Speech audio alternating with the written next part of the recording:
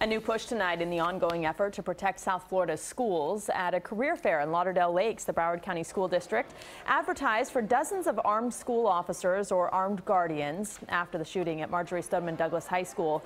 State law requires each school to have an armed officer or school resource officer on campus. Applicants for the Armed Guardian program must go through a rigorous training regimen.